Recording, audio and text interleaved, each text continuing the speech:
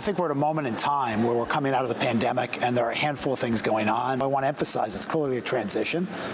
We need thoughtful policy. So we've seen the UK as a tremendous opportunity for us. This is Bloomberg Surveillance, Early Edition with Francine Lacqua.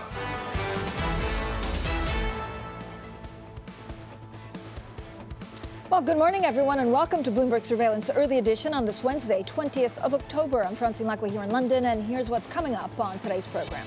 The UK inflation rate eases but remains above target. A drop in the price of eating out offsets some of the surge in transportation costs. Bitcoin nears an all-time high as demand surges for the first U.S. ETF linked to the cryptocurrency. And the LME also takes action. The exchange steps and tried to restore order to the copper market after inventories hit a 47-year low last week. So first of all, let's check in on the markets. Quite a lot going on actually today.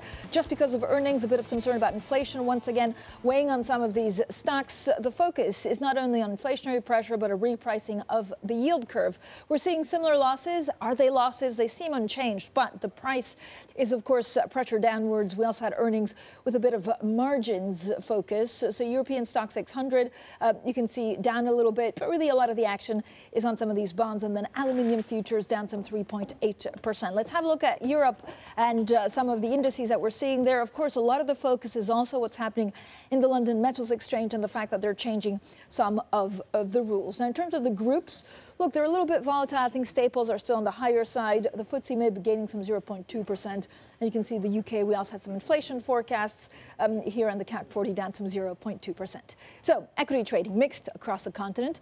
That's after the S&P is closed or has closed in on a record high as traders come to terms with supply chain snarls and higher commodity prices. Now, a decent start to third quarter earnings, also boosting investor sentiment. The Goldman Sachs chief executive David Solomon told us he's got a close eye on the trends. I think we're at a moment in time where we're coming out of the pandemic and there are a handful of things going on. I think all over the world there are labor issues that are really a reflection of this transition out of the pandemic. There are supply chain issues. Some of this stuff is transitory. There are some secular trends that we have to watch closely. But I think we're adjusting and dealing with it as anybody else is. Well, joining us to discuss the markets is our FX and rates editor, Christina Aquino. Christina, I have a million. First of all, good morning. I have a million question, actually, on treasuries and the yield curve repricing. How much more of a repricing will we see? Well, you know, Fran, I think now investors are waiting for the data, right? That's kind of the next catalyst because they've priced in their expectations for rate hikes in the UK, in New Zealand, and even in the US. And so now the question is the data going to back this up? And so, you know, this is where your inflation readings are going to be really important. Your PMI readings are going to be really important because these are kind of your forward looks into the rest of the year, into the next couple of months, and seeing what businesses on the ground are really seeing in terms of costs, how much the central banks will have to respond to this. Is this an imminent threat? In some places, some central bankers have acknowledged that it is a threat that they need to respond to, like in the UK, but then other central bankers are still claiming it's transitory. So now the data will really be the verdict for whether market bets are correct in anticipating more rate hikes or central bankers are correct in saying that it's still transitory. I mean, I want to ask you about Bitcoin because Bitcoin, first of all, there was a really cryptic tweet by Jack Dorsey. I mean, I saw it and I was like, wait, what is that level? Like, what exactly? So, and it's about mining. But then there's also FOMO of people that say, well, I want to be part of this, especially as there's a ETF Bitcoin that's coming up. Yeah, absolutely. I mean, it's a very buzzy space, particularly now, right? I think I like that, buzzy. Exactly.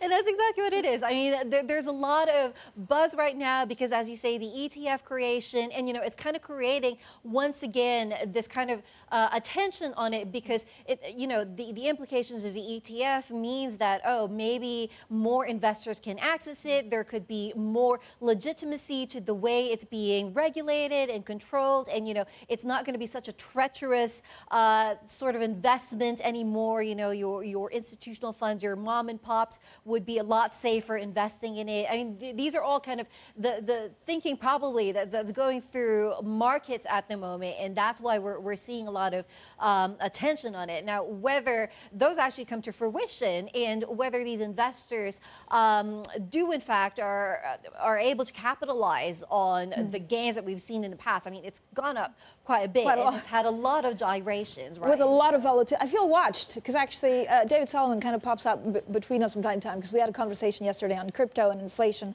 and things like that. When are we settled on inflation? I don't think the million-dollar question. Exactly, the million-dollar question. Honestly, I think, it's going to be a debate for a little while because I think we've spoken about this before, right? There's still kind of that tension between people on the ground, bankers, and even your regular consumers crying that prices are rising. It's gotten harder to afford my weekly grocery shop, when you speak to people on the ground. But then when central bankers are looking at it from a top-down view, they're not just kind of looking at and I think this is what's fueling the transitory debate, right? They want to look at it in aggregate, and they want to look if this is something that persists over time. And and until that kind of debate, the gap between those two camps gets a little bit closer, I think this debate is going to rage on for a little while. And so you have to kind of make a bet on whether you trust the bonds or, the bond market, or whether you believe the central banks. I mean, is it as simple as that? I mean, you could boil it down to that, yes. And, I think it is the perennial tension between markets and central banks where you have markets really pricing and really pushing for one way, right? It's kind of a one-way bet right now, the fact that rate hikes are coming, especially in places like the UK and New Zealand, right? And, in some ways, the gap here between markets and central banks is a little bit closer because the Bank of England itself, Governor Andrew Bailey himself, has laid out that groundwork to say that we are going to be doing this pretty soon, and the big shock is going to be if they don't end up doing it. And so I think at least in the UK, that gap between markets and central banks is a little bit closer.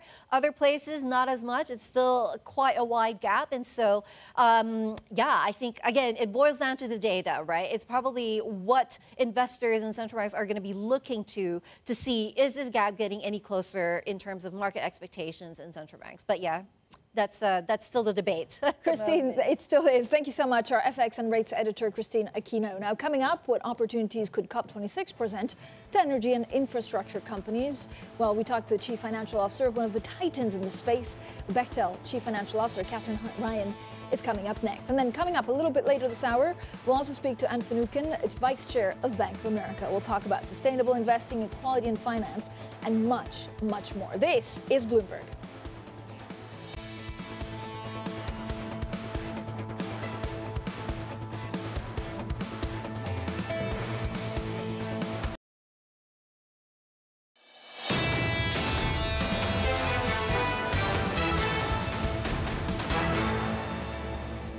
Economics, finance, politics. This is Bloomberg Surveillance Early Edition. I'm Francine Lacqua here in London.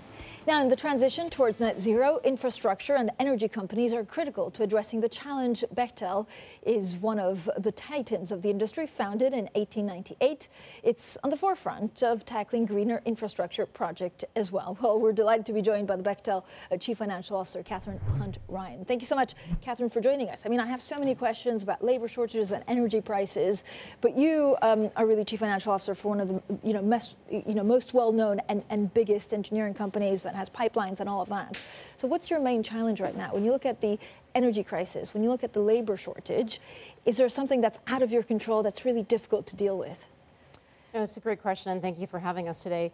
The primary challenge that we see is just the pace of getting going. We need to act now to make progress, and we need to be planning for the future. So the structured position of making progress now on the technologies that are available, on the policies and the practices we have, in conjunction with planning for the future, making the investments in the talent, making the investments in technology that will bring us to the future. That's our largest challenge at this point. So what does that mean in terms of, is it investing? Is it actually trying to navigate?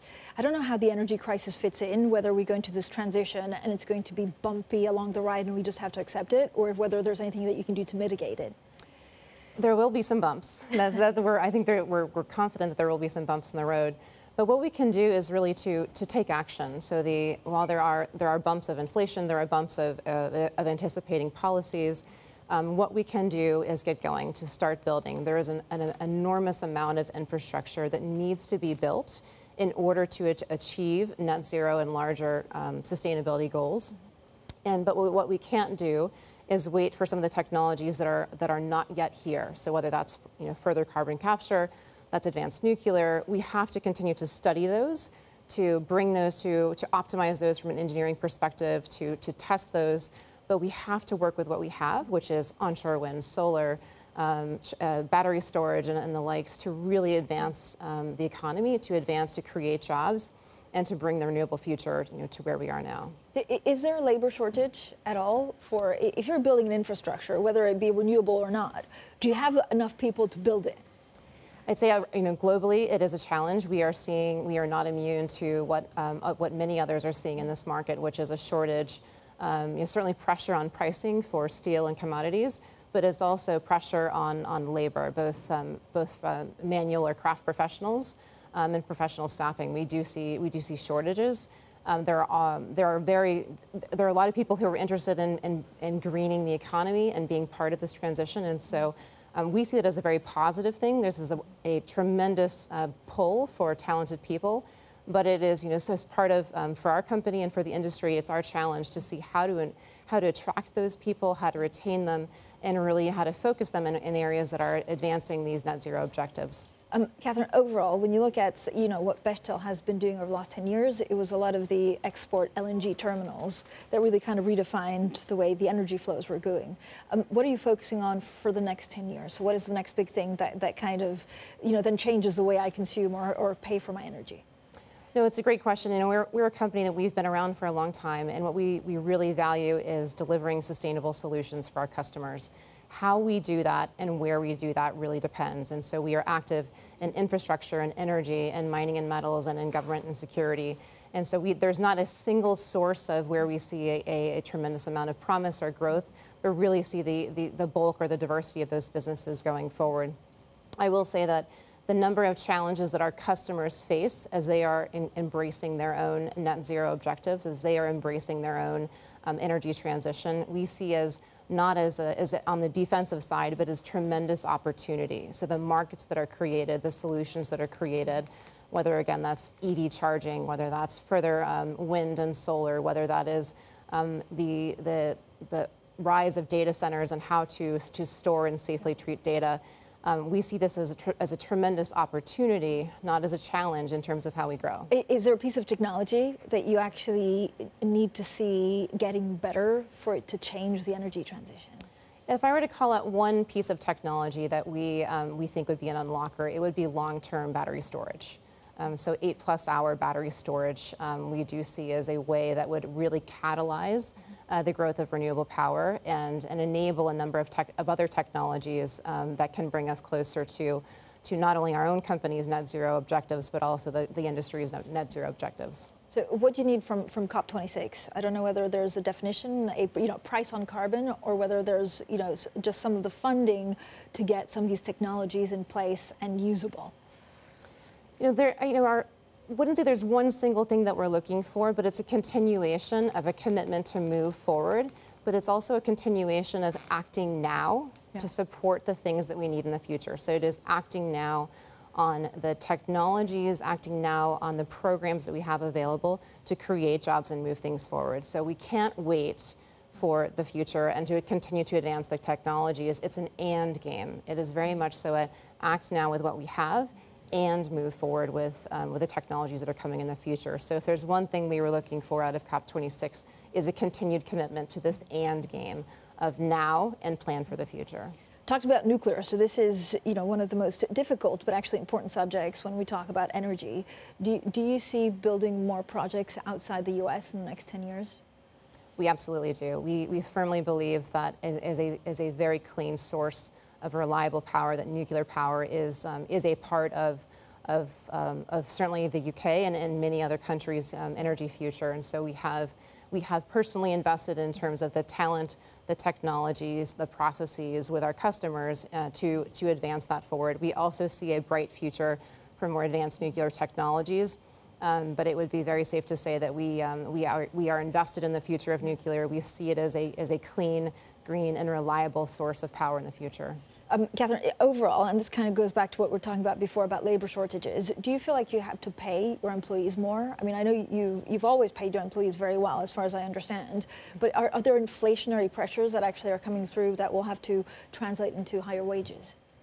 We are seeing that, and as I mentioned before, that we are not immune to that. We are seeing that, certainly more regionally based as to what is more acute. The electrical trades, I'd say anything involving engineering optimization is a very high demand, and then of course data science, data management of the variety of information that we now have available. So we are seeing those pressures. We are also seeing that. More so than pricing is the commitment, is the culture, and the dedication that companies have to make progress and to demonstrate that they're making progress, so that our people feel part of a mission. They feel part. They can understand where we're going, how we're getting there, and ultimately what kind of impact we're creating for our customers and for the environment in which we serve. Is there a part of the world where you're seeing more pressure on those kind of? I mean, I was thinking of wages. So we're active literally around the world, and in terms of wage pressure, I'd say that there's certainly acute wage pressure in the United States, with again, because we're both designers and engineers and builders. We could talk for a lot of different trades, different crafts, electrical trades. We are seeing, though, I'd say in general, we are seeing a significant demand for electrical craft and electrical trades. You think about the influx of data centers, of domestic, of home consumption, and there's a lot more demand for electrical products and electrical skill sets, and so that is something that, it's safe to say, across the globe we are seeing in higher demand is electrical, the demand for electrical crafts and trade. But again, I think the other area on the engineering front would be really unlocking and understanding the different technologies that are available. So whether that's carbon capture and sequestration, whether that's advanced nuclear fuels, there's a lot of attention, and necessarily so in terms of advancing these technologies, and therefore having the engineering competency to understand what to do with that. Catherine, thank you so much for coming in today. Catherine Hunt-Ryan there, Bechtel Chief Financial Officer, joining us for an exclusive conversation. Now, coming up, the LME steps in to try to restore order to the copper market after a plunge in inventories sparks wild swings in prices. That story is coming up next. This is Bloomberg.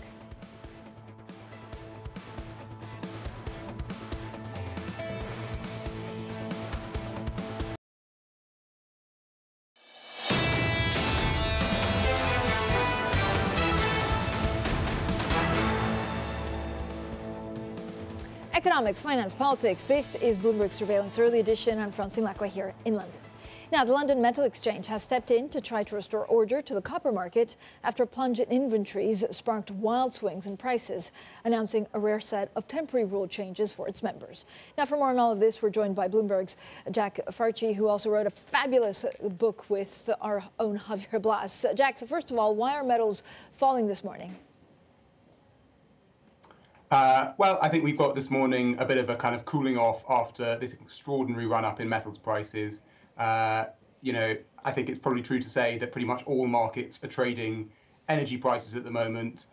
Metal prices have risen a huge amount in the past few months, a lot because of the energy crisis in China. This morning, you've seen some measures from the Chinese to try and cool coal prices, and that's led to a bit of profit taking across metals as well. So the LME, Jack, has stepped in to tackle the chaos in the copper market. What do you make of that move exactly? So we've had this really extraordinary situation in the copper market over the past week or so, where stocks on the LME have gone to very close to zero. So the key thing to understand is that the LME is a physical market. If you buy an LME futures contract and hold it until its expiry, you get delivered a parcel of metal in an LME warehouse. And likewise, if you sell one, you have to deliver that metal in an LME warehouse. What's happened in the past few months is that traders have taken metal out of those LME warehouses to deliver to customers. The global economy has been running strong, and copper demand has been strong, and stocks have been falling globally, and that means that people have taken metal out of the LME. The consequence is, as of the end of last week and the last few days, you've got only about 15,000 tons of copper available in LME warehouses. To put that in context, global copper demand is 25 million tons, so that's less than a day's use of copper. And that's meant that there's been this almighty squeeze on the LME copper market. So we saw on Monday the price of copper for deliver immediately rising to more than $1,000 above the price of the benchmark futures contract in 3 months. That's a completely unprecedented level. So, Bloomberg viewers might remember the Hamanaka copper scandal in the 1990s. Mr. Copper squeezing the market. That level of the squeeze on the spread has gone far in excess of what happened then, and indeed far in excess of anything that's happened on record. Jack, thank you so much. Jack Farchi there from Bloomberg, of course, co-author on a fabulous book, also with Harvey Blas on commodities. Now, coming up next, we'll talk banking with Anne Finucane, Vice Chair of Bank of America. We'll talk about sustainable investing, equality in finance, and much, much more. We'll also talk about the markets. If you look at the markets, a lot of the focus is on some of the earnings that we're seeing. Bonds actually holding steady. Traders seem to be now mulling a recovery, although still weighing company earnings and risks from inflationary pressures. This is Bloomberg.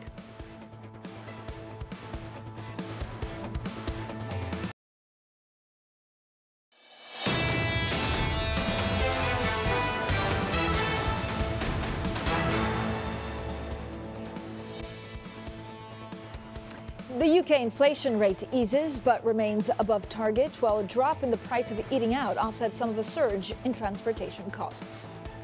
Well, Bitcoin nears its all-time high as demand surges for the first U.S. ETF linked to cryptocurrency. And the LME takes action while the exchange steps in to try to restore order to the copper market after inventories hit a 47-year low last week. Well, good morning, everyone, and welcome to Bloomberg Surveillance Early Edition. I'm Francine Lacqua here in London. So let's quickly check on the markets, and then we have a fantastic conversation on banking and energy. This is a picture overall for some of these futures in the U.S. A little bit of pressure. We're also seeing some of the earnings, of course, mired by energy prices that are going higher. Traders now mulling a recovery. Stocks pretty much mixed. Traders weighing company earnings, but also talking about the risks from inflationary pressures. I'm looking at Treasury yields on the dollar, little change. Now let's get straight to the Bloomberg Business Flash. Here's Leanne Gerrans. Hi, Leanne. Hi, Francine. Netflix has posted its strongest subscriber growth for the year, beating estimates thanks to the popularity of South Korean drama Squid Game. The company added over 4 million subscribers in the third quarter. It expects to sign up 8 million more in the current quarter while turning cash flow positive next year. Now, Jamie Dimon has told staff JP Morgan will boost pay for its wealth advisors. According to Bloomberg reporting, the JP Morgan CEO dialed in from Windsor Castle before a meeting with the Queen to announce the revamp to the pay structure. The changes aim to encourage advisors to stick with the bank. Gucci's sales growth slowed in the third quarter after the coronavirus resurged in parts of Asia, putting more pressure on the label's new collection to deliver a strong holiday season. Sales at the Kering-owned brand rose 3.8% from a year earlier. That compares with growth of 8% in the second quarter after lifting of lockdowns drove a rebound. Analysts had forecast a 9.3% increase in the third quarter. And Facebook plans to rebrand with a new name that focuses on the metaverse, according to reporting by The Verge. The original Facebook apps brand may remain unchanged and could be positioned under a parent company with Instagram and WhatsApp in its portfolio, much like Google's structure with Alphabet. Mark Zuckerberg is expected to discuss the change at the company's Connect conference on the 28th of October. And that's your Bloomberg Business Flash. Francine. Leanne, thank you so much. Now, a conversation on finance, sustainability and equality. Anne Finucane is Vice Chair at Bank of America, as well as Chairman of the Board of its European arm. Now, she started her banking career in 1995 with Fleet Financial and was Bank of America's Global Chief Strategy and Marketing Officer during the financial crisis, where she helped restore the lender's reputation on the international stage.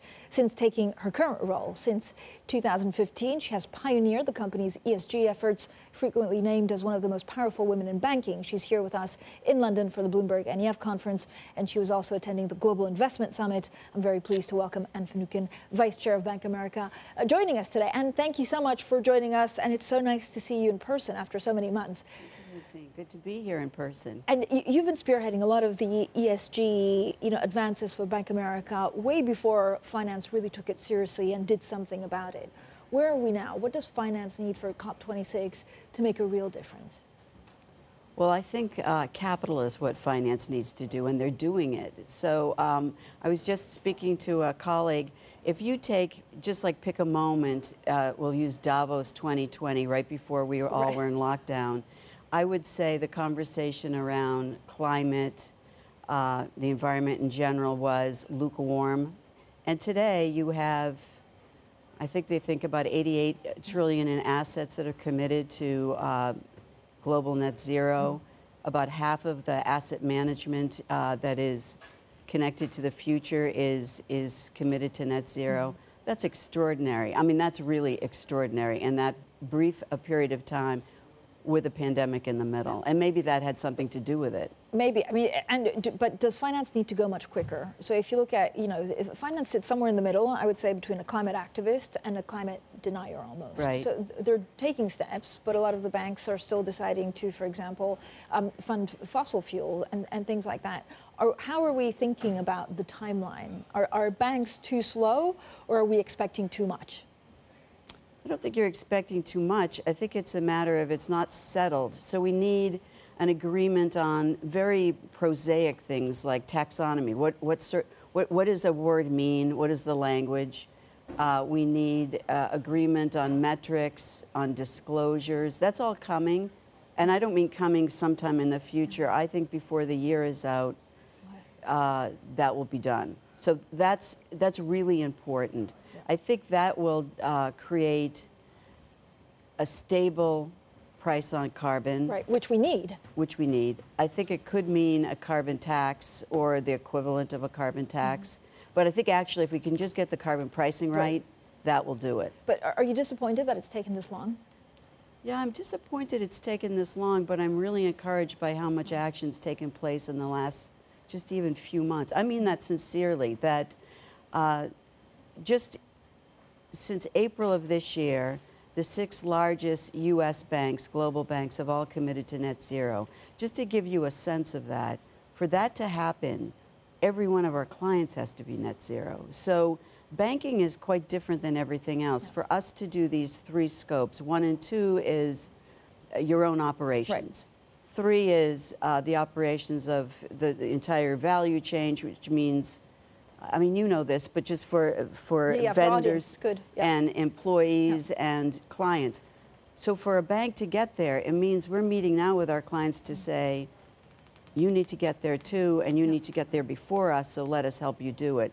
That sea change is going to make an enormous difference in terms of financing of climate change. And is there a danger that carbon offsets actually prolong the transition? So we need a stable transition, but that actually it gets us to where we need to be in a longer amount of time. Well, offsets, as you know, is a third rail. For advocates don't like the word offsets, and there are a lot of people in business that don't like offsets. They don't like offsets, so the idea of offsets is you do all you can to get to carbon neutrality, and then that last mile is offset by a something in the atmosphere that is accretive to bringing down carbon carbonization. So planting trees, reforestation, etc. Advocates would say, apart from that, what you should be doing is just conserving. That seems sort of unrealistic. And those that don't like it on the other side say, this is just a bunch of stuff that's not really creating any real value. I would say there is a big opportunity. Since we all have to get to net zero, and first we have to get to carbon neutrality, and we can't get all the way there in our own operations on day one because there's not enough renewable energy, why not take that last 10% or 20%, whatever it is, first of all, disclose it, so be transparent. Second of all, commit to, in a 10-year period, you will lower that, that percentage by, whatever, every year. And then aggregate the money and create a synthetic offset. In other words, capital, take the cash, aggregate it amongst all the companies, and start to stand up very big, bold opportunities in technology and research that probably needs first loss capital or concessionary capital. And then you really will see huge growth. And talk to me a little bit about regulation as well. So here in Europe, we've had a number of labels actually for ESG products, taken away or relabeled or re-regulated. Right. Are we going to see that across the board in other countries? Or, is there a realization amongst banking executives that what your main job at the moment is actually, avoid greenwashing with some of the products that could be sold? I don't think you're greenwashing when you are transparent. So if you have total transparency, let's just begin there. If you have total transparency, it's hard to greenwash because you're letting all the world know what you're doing. They can look at it and they can evaluate. That's one. Two, going back to this sort of common taxonomy, common encyclopedia of what is what, I think that's what the Europeans have done. With the regulation, they have called what something is, and they've given certain transparency to it. We'll all have to acclimate to that. I don't think the U.S. will follow the EU in terms of the magnitude of the legislation or the regulation. I also think that even if we do have some legislation that's passed through the infrastructure bill or this larger package, that it won't be as extreme. Having said that, I also think that we're more comfortable with capitalism. So the idea of putting big funding behind climate, I think will happen. By the way, I think it will happen because I think people can make money at it too.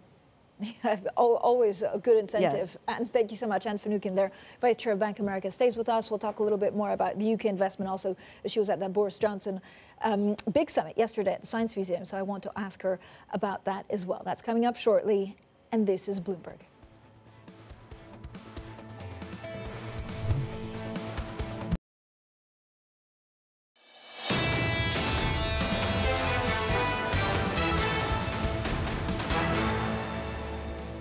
Economics, finance, politics. This is Bloomberg Surveillance, early edition. I'm Francine Lacqua here in London. Now, we're back with Anne Finucane, Vice Chair of Bank of America, and we're talking a little bit before about some of the carbon offsets, some of the things that you're hopeful for COP26.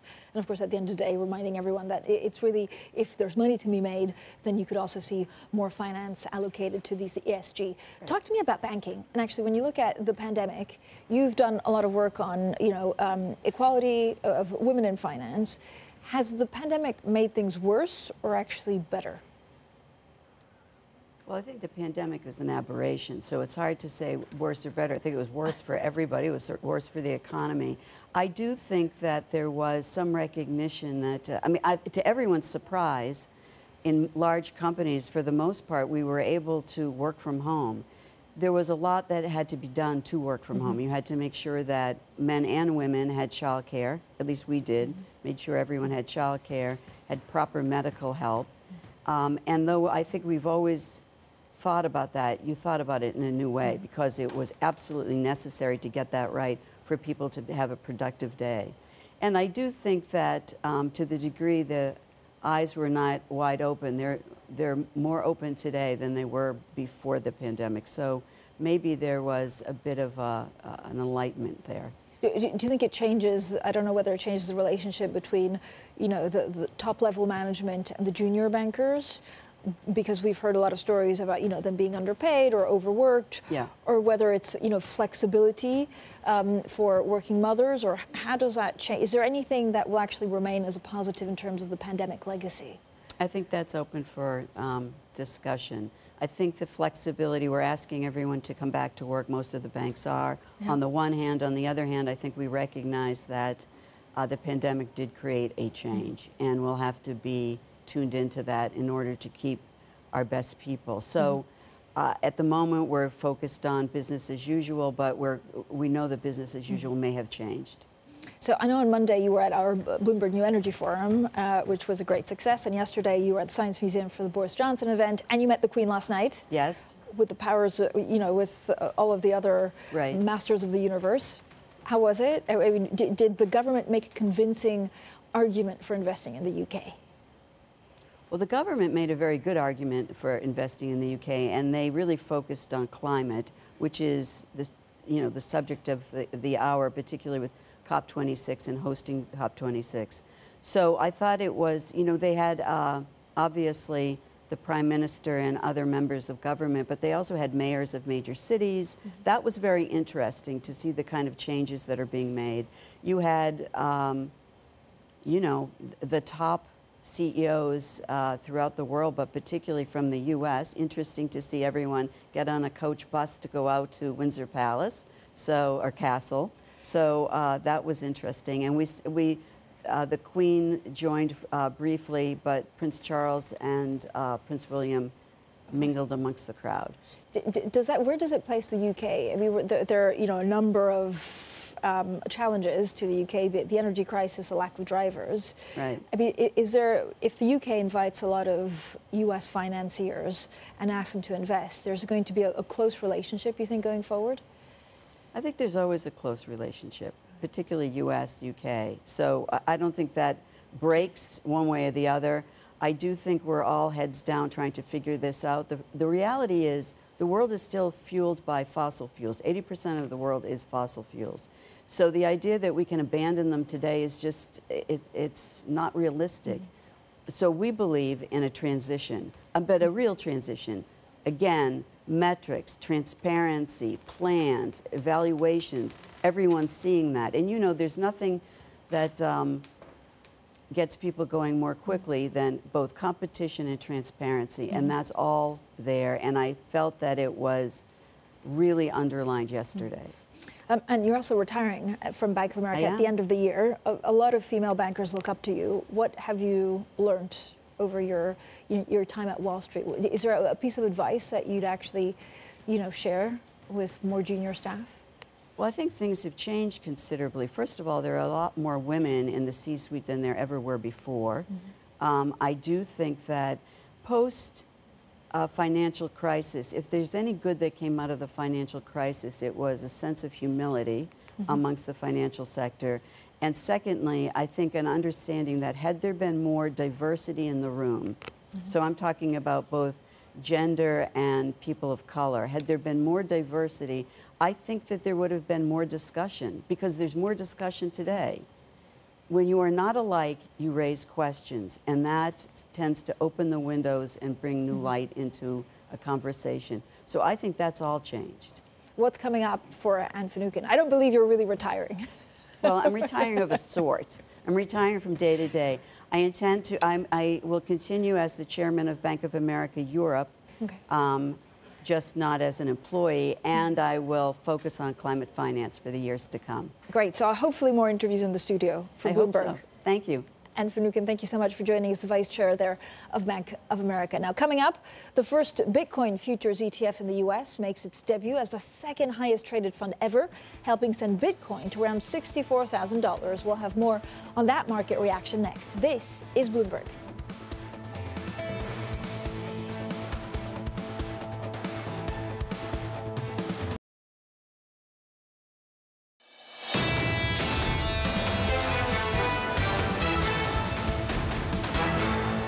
I think 70% of the coins out there today are garbage and will go away.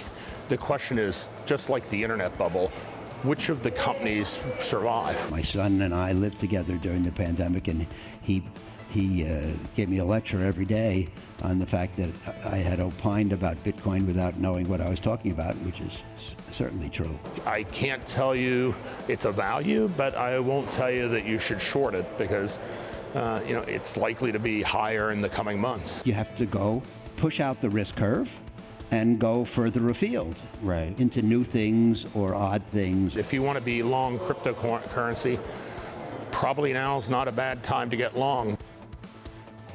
Well, thoughts there on the crypto space from some of the high-profile attendees of the Milken conference. We'll get onto that in a second. We have Joanna Ossinger also standing by to bring us more on that cryptic tweet by Jack Dorsey. On to another matter. We've just found out a Bloomberg headline crossing, of course, the terminal that Mr. Jens Weidmann of the Bundesbank will step down at the end of the year. So he said in a statement that he's planning to leave. I don't know whether that was expected. Certainly, it's news to the markets. This is the staunch critic of some of the things that the ECB has been doing. He's, of course, an inflation hawk. So we have that statement, which is also published on the Deutsche Bank Eurosystem, saying that he will leave the Bundesbank, which he has headed, as a reminder, since May 2011 for personal reasons. So in the statement, he says, I have come to the conclusion that more than 10 years is a good measure of time to turn over to a new leaf for the Bundesbank, but also for me personally. So that's the very latest on the Bundesbank. Mr. Jens Weidmann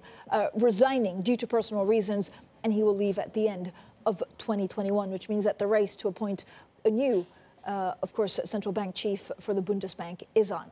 Now, it's a watershed moment for the crypto industry. The first Bitcoin futures ETF became the second most heavily traded fund on record in its big debut and is now in a striking distance of all-time highs. Now, for more on all of this, we're joined by Bloomberg's Johanna Ossinger. Johanna, thank you so much for talking to us this morning. I mean, this is huge news, and I don't know whether it just goes back to Bitcoin and FOMO, that people don't want to be, left out, and something like a Bitcoin ETF just brings it more into the mainstream.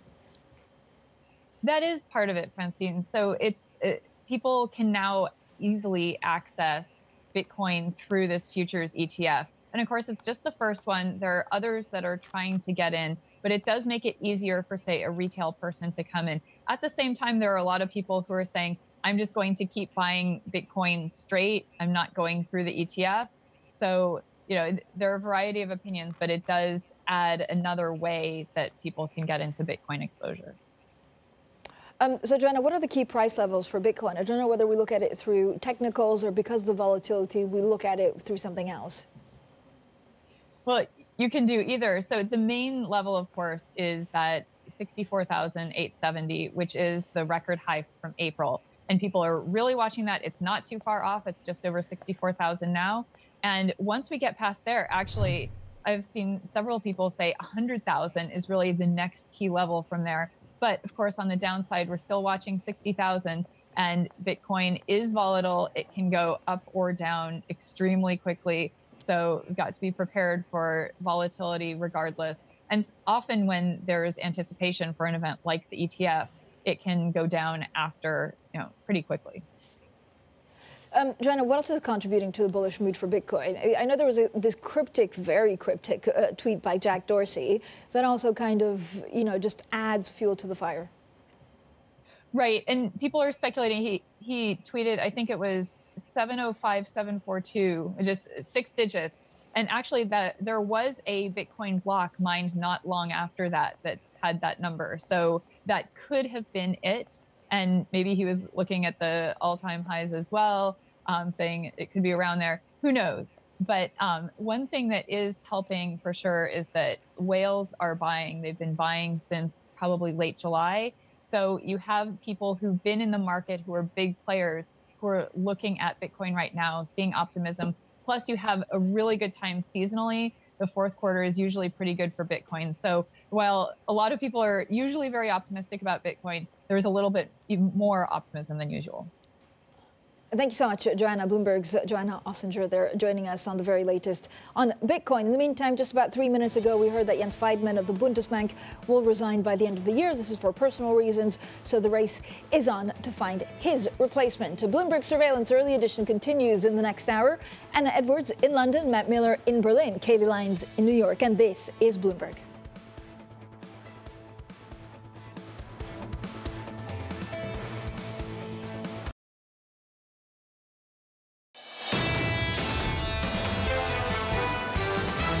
I think we're at a moment in time where we're coming out of the pandemic and there are a handful of things going on. We see the same type of supply disturbances posing some threats to the fourth quarter. What we see from the inflation front is that the situation is going to get worse. And then, of course, we're working on pricing to make up for most of that. This is Bloomberg Surveillance, Early Edition, with Anna Edwards, Matt Miller, and Kailey Leinz.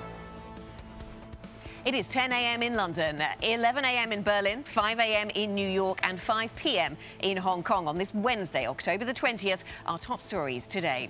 Streaming strength. Netflix posts its strongest subscriber growth of the year thanks to the South Korean drama Squid Game. Progress on Biden's economic agenda appears closer. Democrats make headway in breaking a stalemate on the multi-trillion-dollar tax and spending package. And good news dialed in from Windsor Castle. Jamie Dimon uses Queen Elizabeth's phone to boost JP Morgan pay. A very good morning, everybody. Welcome to Bloomberg Surveillance, the early edition. Kaylee, some breaking news just as we came into this hour from the Bundesbank. 10 years is enough at the top as president of the German central bank, it would seem, for Jens Weidmann. And he's going to go, but at the end of this year. Yep, December 31st. And he also says that monetary policy must not get caught up in fiscal policy, and also that we mustn't lose sight of prospective inflation danger. So we will have more on this story throughout the hour. But speaking of inflation, that is something the markets continually have to weigh. And as for how that shaped up in the Asian session, it really was a mixed picture. A lot of green and a lot of red on the screen when you look at GMM Go on the Bloomberg terminal. Broadly, it was a down day for bonds, but currencies were mixed, and so were equities. The outperformance from an equity perspective came from Hong Kong, with the Hang Seng up about 1.6%. That was led by technology. Once again, the Hang Seng Tech Index rising for a fourth day in a row, up about 2.7%. Alibaba, a big outperformer, it rose 7%, and that is on news that Jack Ma actually is going to travel abroad to Europe for the first time since that regulatory crackdown started. China also taking action on the yuan, a sign that maybe the PBOC is uncomfortable with its recent strength. The yuan now is actually the biggest underperformer in Asia. It was at its strongest against the dollar going back to May, but is weaker by about 0.2 this morning after that reference rate was set lower than expected. In other asset classes, China is also trying to get a grip on the power crunch and rein in some of those prices that took coal futures down, and also weighed on the metals, with aluminum futures in Shanghai down the better part of 4%. And finally, the global bond sell-off is continuing in Australia. One of the big noteworthy movers today, the 10-year yield there up about 8 basis points. Now, here in the U.S., we're coming off of a 5-day winning streak for the S&P 500. The question is, can we make it 6 today? Right now, that is looking pretty uncertain, with S&P 500 futures literally flat. We are still seeing some selling pressure in the bond market, though not as much as we saw in Asia. The 10-year yield is essentially flat at 164, though, is at its highest since going back to May. Oil is losing a little bit of steam, WTI at 82.26 a barrel. And then Bitcoin also flat after that debut of the futures ETF, which happened yesterday. Bitcoin, though, right around $64,000, Matt. Wow, $64,000, getting closer and closer to an all-time high. Sorry to jump in a little early, Kaylee. I was just going through the Jens Weidmann story, and I just want to point out how big this is for Europe. What a large figure Jens Weidmann has been over the past decade, and he's really evolved as well, starting out as an incredible super hawk in the German tradition, worried about inflation, Weimar and all that. He had changed his tone a bit as they were looking for a new head of the ECB, but he wasn't chosen. Christine Lagarde is the big boss, and he is now stepping down. So, with that said, let's take a look at European markets. It's a bit of a mixed picture in terms of the benchmark equity indexes. We have drops here in Germany, not a lot of change in the UK and Spain. You can see Portugal is gaining, as is Switzerland. Drops in France, gains in Switzerland, gains in Germany, gains in Italy as well. The interesting thing, I think, for European markets is really the individual movers, because we've got some great stories here. For the most part, upbeat stories. You've got an outlook that's been raised over at Nestle after the pandemic allows people to eat out more and travel more. Nestle had the best full-year sales forecast, the fastest growth in a decade. On the other hand, ASML shares are down, and that's weighing on especially the index in the UK, as the semiconductor maker has the same problems that everyone else does with chips and ships. So you've got good earnings, but ASML casting kind of a pall over the session, Anna, and really I have to say the Weidmann headlines really stealing the thunder of everything else this morning, at least in this hour. Yes, before that, I was excited about Nestlé earnings, and I still am. You've highlighted the outperformance of the Swiss market this morning, and that is in large part thanks to Nestlé. We will certainly be focusing a lot on Weidmann and his role, as you highlighted there, Matt, and indeed his legacy and the warnings he's given today about not losing sight on inflation, certainly very much at the heart of the market's conversation right now.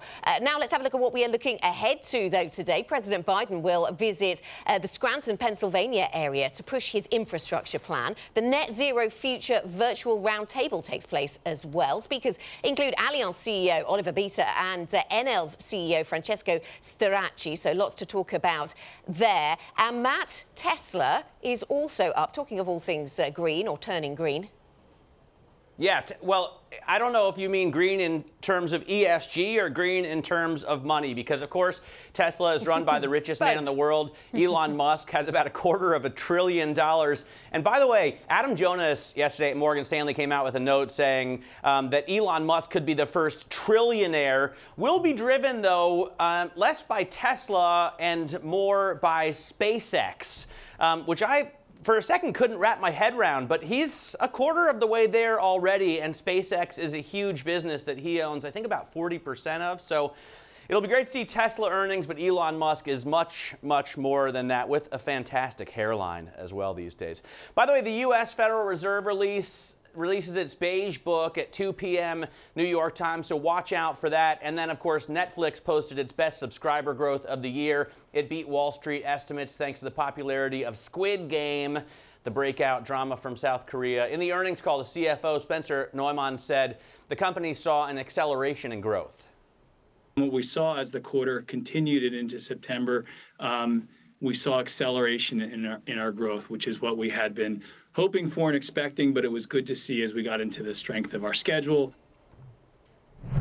Let's get more on this with Bloomberg's Tom McKenzie. T-Mac, I'm not going to ask your opinion on the show itself, the editorial on the product, but how has it helped Netflix in terms of signing up subscribers? Well, they certainly, of course, pointed to it as one of the key shows, along with Sex Education, which has come out recently as well. They've relaunched the latest series of that in terms of driving that demand and new subscriptions. So you saw a beat, as you said, 4.4 million, just below 4.4 million subscribers in the third quarter, comfortably above the estimates of 3.7 million. For the full, or for the final 3 months, they're looking at 8.5 million additional subscribers. That is also, again, that forecast above the estimates. They are saying that they have an unprecedented lineup of shows now. They had, of course, those restrictions around the pandemic. Those have been eased, so they've been able to produce a lot more content. That is coming to play for them. 142 million households, by the way, watched Squid Game, the most popular series in Netflix's history. I know you're not a big fan, Matt, but there's 142 million households out there that are, and that has supported Netflix. Yeah, Tom, my household was not one of those households either. But elsewhere in tech, let's talk about Facebook. We did just get a headline crossing the Bloomberg terminal that the UK Competition and Markets Authority has fined Facebook £50.5 million for breaching an order in relation to its purchase of Giphy. Separately, a name change could be coming for Facebook. What can you tell us about that? Well, that top line ties into what's happening regarding the rebranding, at least the reported rebranding. This is by Verge, who've reported on this story, because, of course, this is a company that's facing a lot of regulatory scrutiny, as you just highlighted there, public scrutiny as well, given some of the concerns around its practices. Now it's looking at rebranding, again, according to the reporting from Verge. So you'd have a parent company, a bit like Alphabet and Google. You'd have a parent company that would include the likes of Instagram and WhatsApp, its portfolio in that business. Facebook would still be Facebook. The app would still be called Facebook, according to the reporting, but you'd have this umbrella parent group that we don't know the name of yet, but it would be linked to the metaverse, something that Zuckerberg has talked about. And we're expecting to get some clarity on this, the Facebook Connect event that happens on October the 28th. Metaverse. I still really don't understand what that is. Thank you so much to Bloomberg's Tom McKenzie. Excellent point. Meanwhile, let's head over to Washington, D.C., because Democrats are moving to break their stalemate on President Biden's economic agenda. They're expected to cut or trim portions of the package in an attempt to sew up a deal this week. Anne-Marie Horder, Bloomberg Washington correspondent, joins us now from our D.C. bureau. So, Anne-Marie, what gets cut? It's a great question. They're still working it out, and we're still learning about exactly what's going to end up going into this package. But there is a breakthrough and a change of momentum. So first off the bat, something that is likely going to get cut is that potentially those benefits that go to community college. That's going to fall on the wayside. Then you have things that are likely going to stay in the bill, like the child tax credit, but how long it's going to be in there is going to change. So likely that'll last a year and not what the progressives wanted, which is till 2025. Medicare is set to be in it, but still the details are being worked out. That is a big chunk, over $300 billion. So potentially it'll be in there, but it'll be slimmed down. This is what the negotiations are about. If you are slimming down a package to around $2 trillion that was supposed to be worth in the beginning $3.5 trillion, there are going to be sacrifices. And that is exactly what the president was doing yesterday. He was working both wings of his party to try to see where he could come down the middle to make sacrifices on the progressive side, but something that is palatable and digestible for those moderate centrist Democrats like Senator Joe Manchin and Senator Kyrsten Sinema. A lot of work still needs to be done, but we heard from Jen Psaki yesterday, and she said there's urgency for the coming days. The president wants to go to the G20 and to those climate talks in Scotland with something in his hand. Yeah, absolutely. Being here in the UK, there's a lot of excitement about COP26, Anne-Marie, and what it can deliver. And perhaps it can deliver more if the president has shown that he can get through what he says he can get through back at home.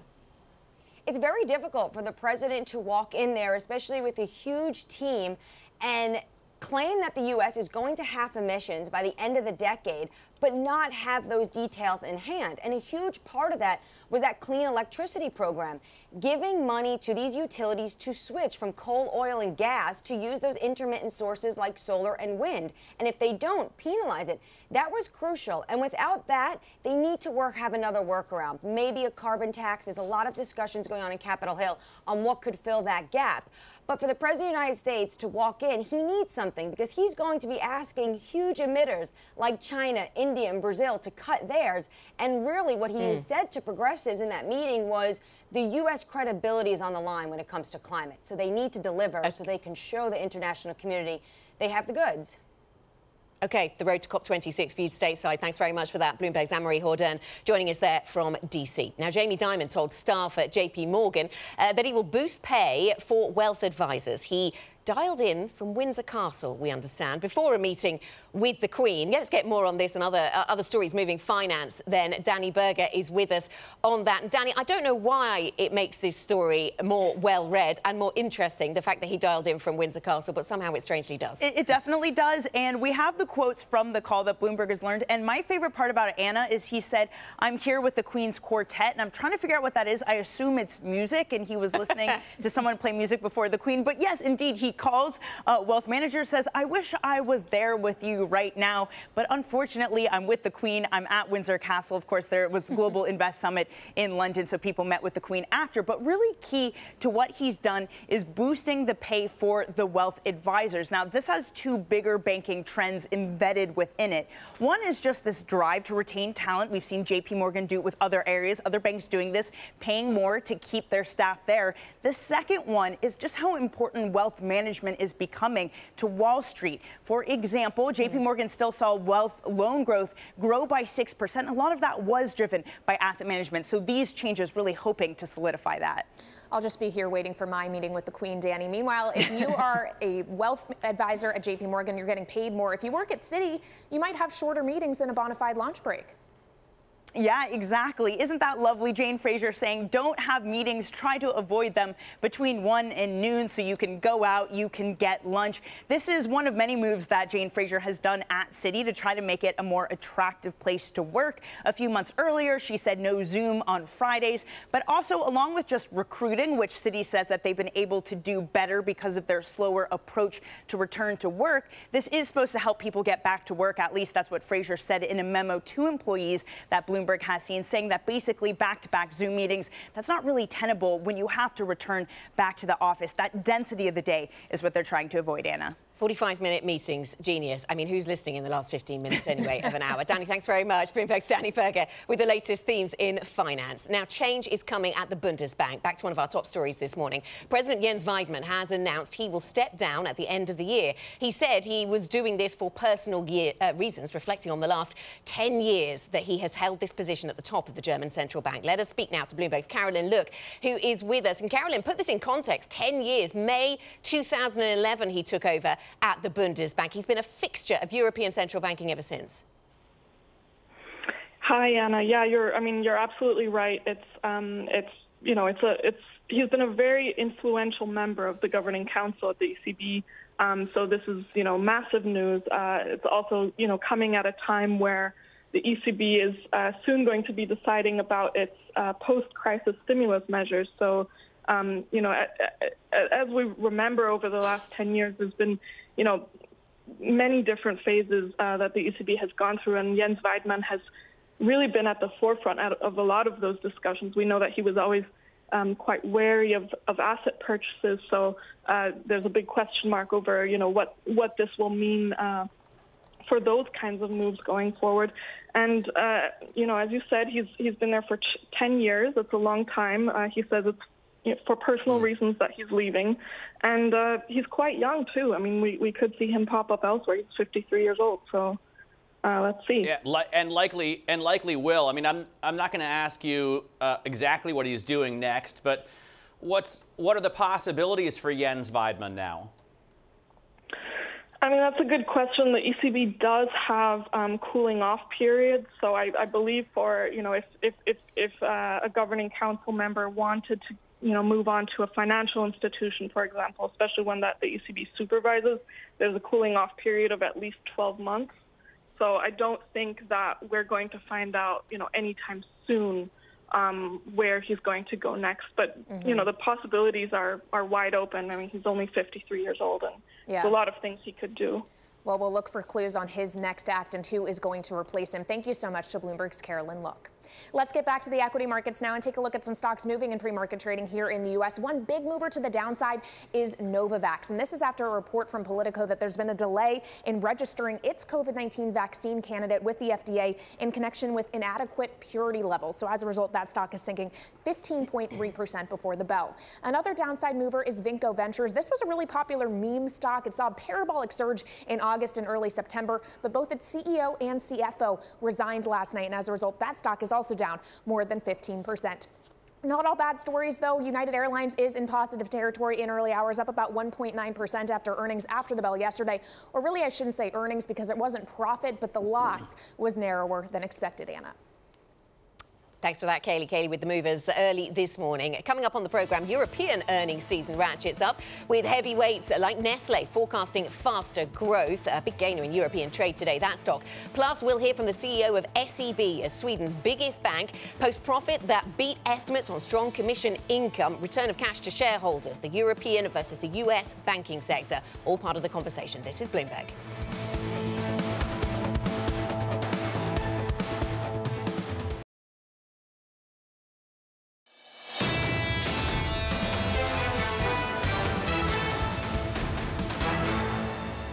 This is Bloomberg Surveillance Early Edition. I'm Matt Miller in Berlin with Anna Edwards in London and Kailey Leinz in New York. Now, I want to welcome our Bloomberg radio listeners, as I do every day at this hour on London DAB Digital. You won't be able to see the chart that I'm going to share with Mark Cudmore right now, but I'll walk you through it. Basically, what it shows is the MOVE index soaring, which means volatility in bonds is high, while the VIX index is hovering down at its lows for the year. So there isn't much volatility in stocks. FX is somewhere in the middle. We can leave that out for the moment. It's basically the rates volatility that is so interesting. And the reason is no one can really agree on whether or not we're in a transitory inflation situation or not, or even if transitory inflation means anything at all. Nobody really agrees on the definition of stagflation either, so we're all over the shop as far as central bank expectations are concerned. I want to bring in Mark Cudmore right now, Bloomberg macro strategist, to help us wade through this. Mark, where are rates going? They're going to be volatile, as you've pointed out. I loved your phrase there, we're all over the shop. We completely are in this market when it comes to talking about rate expectations.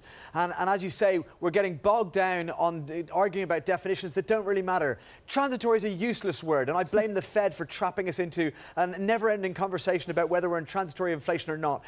Look, transitory just basically means it's not permanent. That could last 5 years, could last 10 years. It would still be transitory. Let's just scrap that word entirely. I want us all to have our own swear jar there. As for rates, I think there's more volatility coming. I'm glad you highlighted the MOVE index. I should have done that. It's clearly going to stay elevated, and that's going to drive volatility in other assets the next few months. I think that it might be until well into the first quarter, even in the best case scenario, we're going to see rates volatility elevated, because that's the earliest we'll see rates come down, or at least inflation expectations come lower. Mark, here's another thought. Are things about to get even more confusing? And we take very seriously, of course, tragic headlines around death rates when it comes to COVID, and that's something certainly on the European agenda more this week, I feel, than it has been over recent weeks. But in terms of what it means for markets, if we don't know where inflation is going, where rates are going now, add into that confusion about new measures to control spread over the winter, and maybe things are even more opaque. Yeah, I'm really worried about this. I'm on a European tour, and I'm going around. Everywhere here is positive about the opening.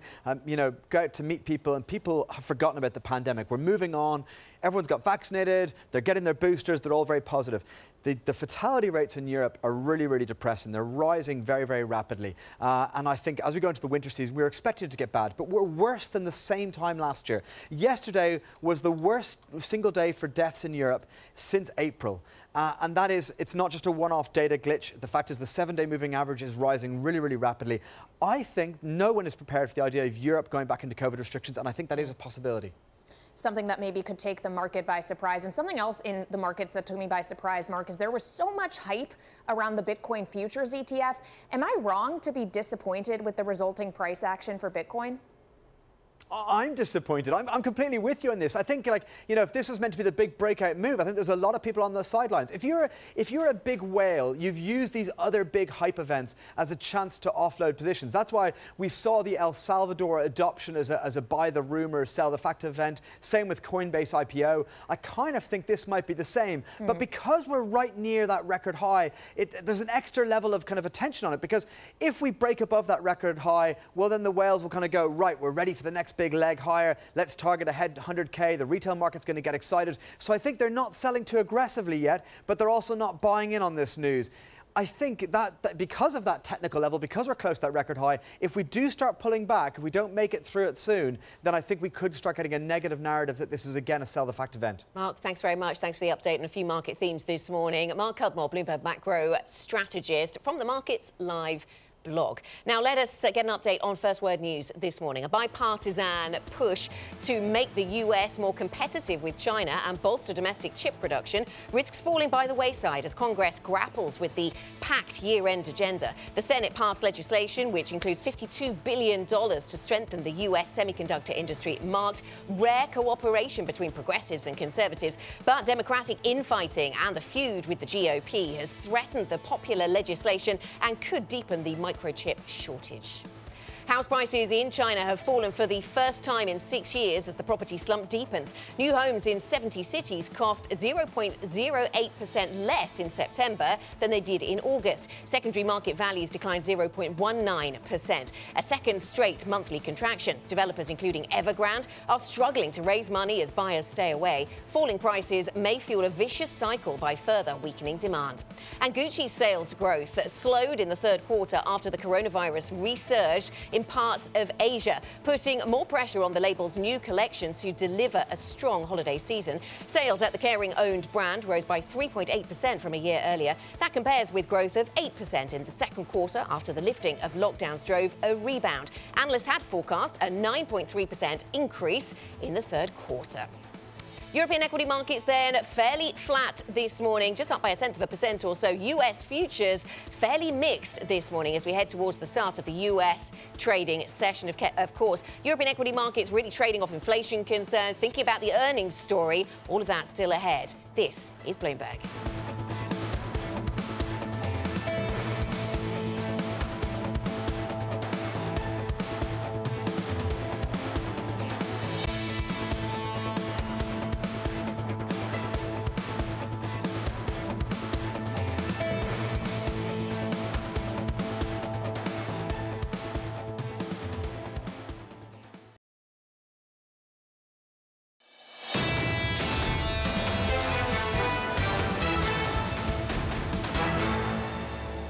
This is Bloomberg Surveillance Early Edition. I'm Anna Edwards, live in London with Matt Miller in Berlin, Kailey Leinz in New York. And Matt, big news at the top of this hour. Jens Weidmann stepping down then from his role at the Bundesbank. He's been there for 10 years, or he will have been for more than 10 years by the time he leaves at the end of this year. I'm reading a note suggesting a less hawkish successor will be appointed. That's the view of one analyst this morning. Your reflections on following this guy for 10 years, Matt?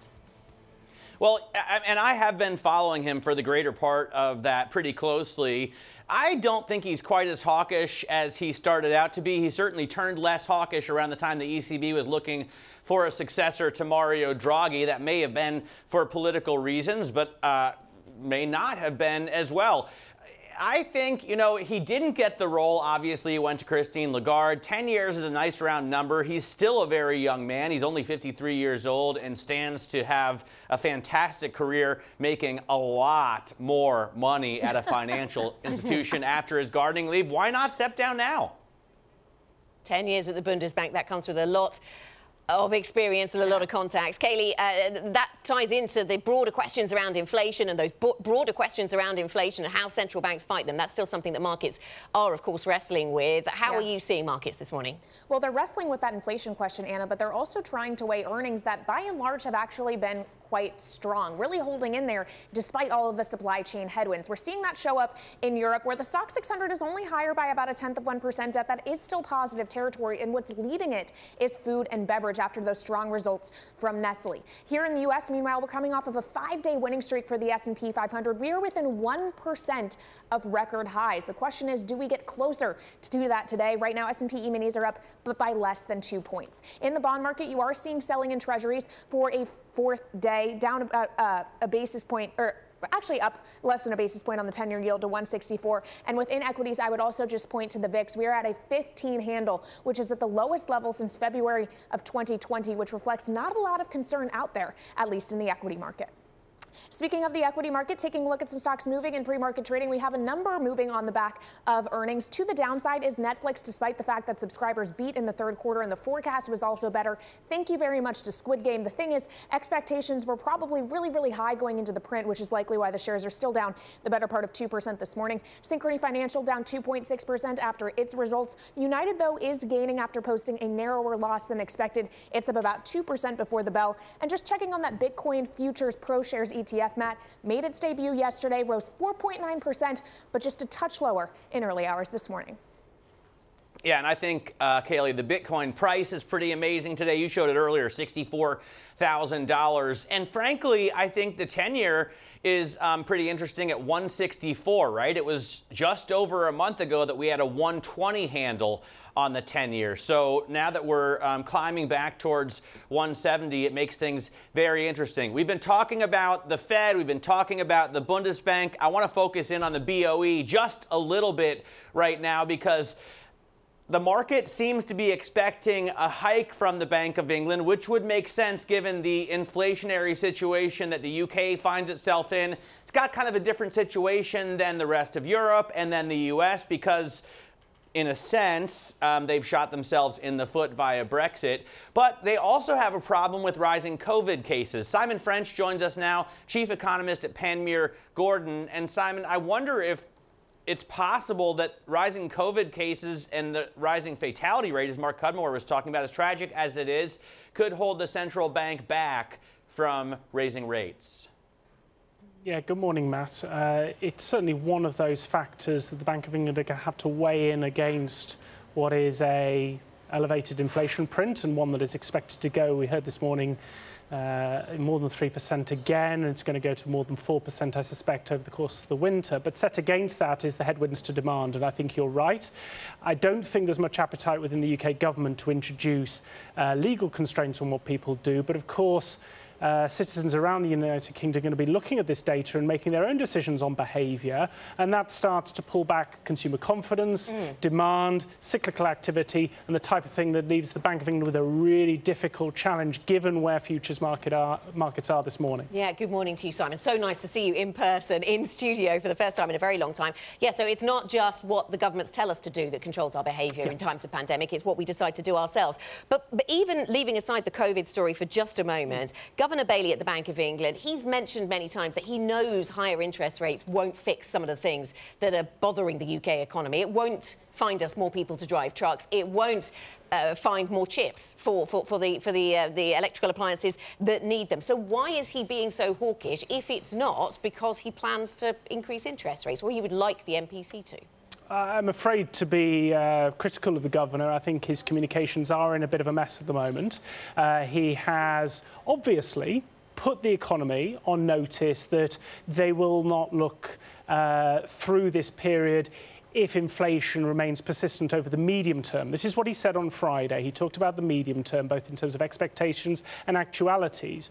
But the market has, I think, overinterpreted that to expect the type of rate increase that you would expect if demand was very strong and you had, demand pushing inflation higher. But you're absolutely spot on, as always. This is a supply side story, and central banks are really poorly equipped to deal with a supply side shock to the economy, which is what this disproportionately is. And we see central banks globally wrestling with what can they do in this situation, are the solutions elsewhere. Let me just bring you some comments we're getting now from Christine Lagarde over at the ECB, of course, saying that she respects and regrets Jens Weidmann's decision to leave the Bundesbank, his decision to step down. He's been there for 10 years, though, as Matt was saying, he's done this job for a long time. How do you think this plays into the more hawkish, more dovish narrative at the ECB? Because he has been more of the hawkish variety for that past decade. Yeah, I don't think it changes things a lot, to be honest. He was a minority voice on the ECB Governing Council in terms of, I completely take Matt's point that he perhaps wasn't as hawkish in recent years as he'd set his stall out to be. But part of that may well be in a function that he was in such a minority on the ECB Governing Council that he was sort of shouting into a bit of a vacuum in terms of there weren't other central bankers from around the Eurozone taking that same stance. And therefore, actually, even if the Bundesbank appoints someone as hawkish, more hawkish, less hawkish, does the dynamic on the ECB Governing Council change? Okay. I'm not convinced it does. Yeah, we'll see who they appoint then. Kailey?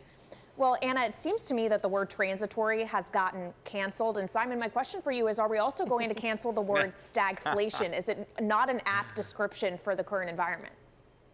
I don't think it is an apt description, and I'm pleased you brought this up because globally, this has been a very, very fast recovery.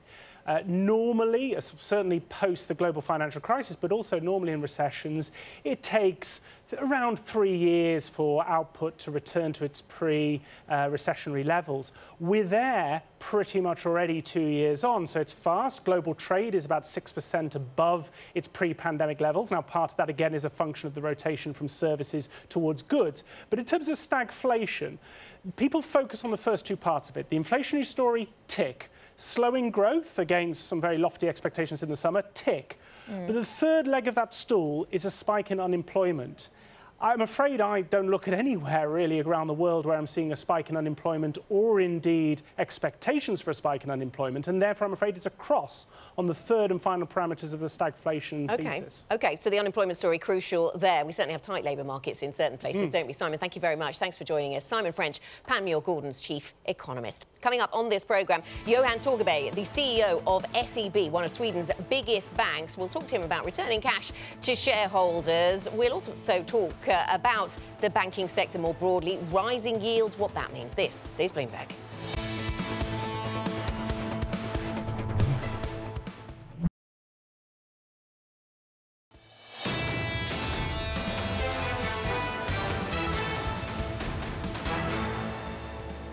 This is Bloomberg Surveillance Early Edition. I'm Anna Edwards in London with Matt Miller in Berlin and Kailey Leinz over in New York. Now, SEB, Sweden's biggest bank by market value, reported profit that beat analyst estimates. This is after commission income kept pace with record levels from the previous quarter. Joining us now is Johan Torgeby, the CEO of SEB. Really nice to speak to you, Johan. And let me start by asking you about return of cash to shareholders, because this seems to be a growing theme from many European banks, and maybe we'll hear more about this over the weeks to come. I know that the FSA, though, over in Sweden has cautioned banks, because we are not necessarily all the way through the global pandemic, and cautioned banks about the amount of payout. How do you see payouts developing with that in mind?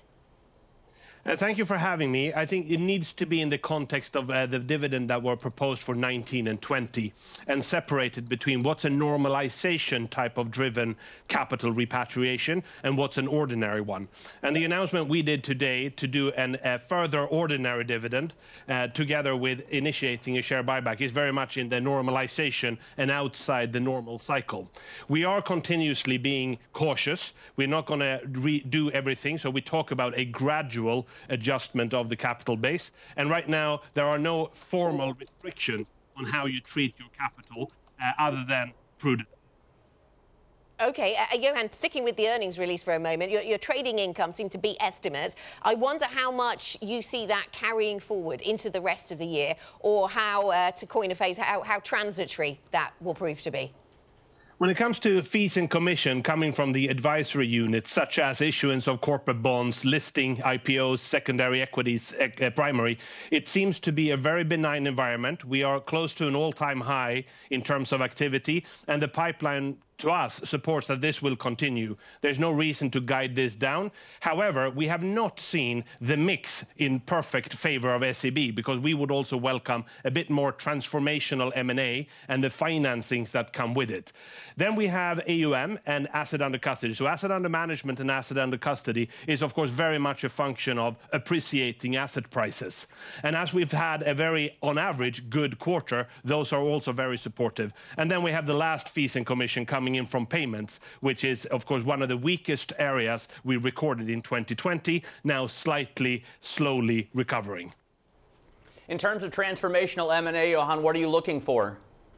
I think the activity level between ECM, equity capital markets, and M&A has been very skewed towards listings. It's like the entrepreneurs of this part of the world that have accessed the equity market to a very great extent.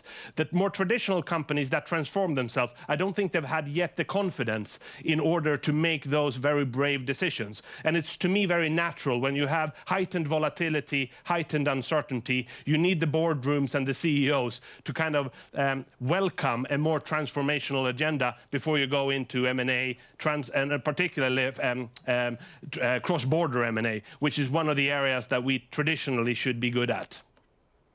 What about for SEB, for yourselves?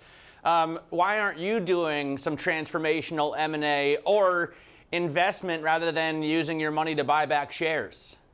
Yeah, that's a good question. Personally, I'm always very careful. I've seen too many M&A deals in the financial market space that are too tricky to actually effectuate in a good way.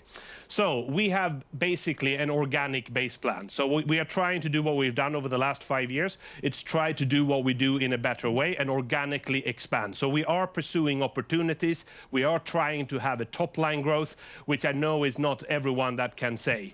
We are definitely never going to say firmly no. We will always look at things coming up. But as a base case, we think about ourselves as organically doing what we do. Well, speaking of things that could be coming up, last night Handelsbanken said it was exiting Finland and Denmark. Does that create any opportunity for you? Well, again, it's not part of our plan, but we will never say never. Of course, if that is now a process, we do have call it a moderate, but still a clear growth strategy outside Sweden, in Denmark, Norway, Finland, as we do in Holland, Austria, Switzerland, UK, and Germany. But we do have a large corporate and investment banking focus. So it's not really retail banking or SME mass market corporate banking, but it's not part of our plan. Well, let's get further into your plans, because you are looking at a review of your strategic direction for 2022 to 2024. I know you're planning on revealing those details in the next quarterly report, but can you give us any insight as to what that may entail? Well, I can give you some.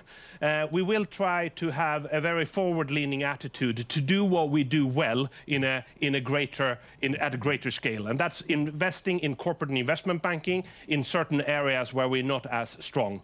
We also have a pretty clear plan of trying to benefit from the standing we have in private banking and private wealth management in Sweden, and see if we can replicate that outside Sweden. That's a geographical type of expansion. Secondly, we need to develop digital capabilities for the next generation of wealth management. Right now, there is, of course, a lot of progressive firms in the Nordics who show how well you can do it, and I think the incumbent banks have a bit to learn and to invest in. We also have asset under management and asset under custody, so we are having a very strong momentum and a very high commitment to try to become the custodian of choice for financial institutions in the Nordics. So that's a few. And then retail banking is all about mobile. Johan, let me ask you about the interest rate environment globally. We spend a lot of time thinking about how high interest rates will go this cycle, about where or how quickly we will see Treasury yields on the rise. Net interest margin, of course, net interest income, of course, something that means that banks can benefit in times of rising yields. How are you positioned around that? What assumptions do you make? Yeah, I mean, I think you're spot on. This is the most lively dialogue right now. Is this inflation scare temporary, or is it of permanent nature? And what does it mean for the narrative from central banks? This has huge implications for the banking sector, not at least in Europe, as we really have a business line of thousands of billions in deposit taking that doesn't generate any significant value right now. For us, the technical side would be very welcomed, because we would absolutely have a more normal business if we could have a positive interest rate on deposit taking, and we could offer our clients a bit of return on the capital that they put aside. On the other hand, too much interest rate hikes, too much tapering will also risk, we believe, the asset prices. So we believe that asset prices are elevated because of monetary stimulus, QE, and fiscal stimulus, and that's the kind of balance that you need to strike. But we are thinking risk needs to be incorporated, that this might not go as well as everyone thinks. All right, Johan, we appreciate your candor and your time this morning. That's Johan Torgeby, CEO at SEB. And coming up, Bloomberg is live for the final day of the Milken Institute Global Conference. We'll hear from guests throughout the day, including Entertainment Studios founder Byron Allen, Engine No. 1 CEO Jennifer Grancio, and more. This is Bloomberg.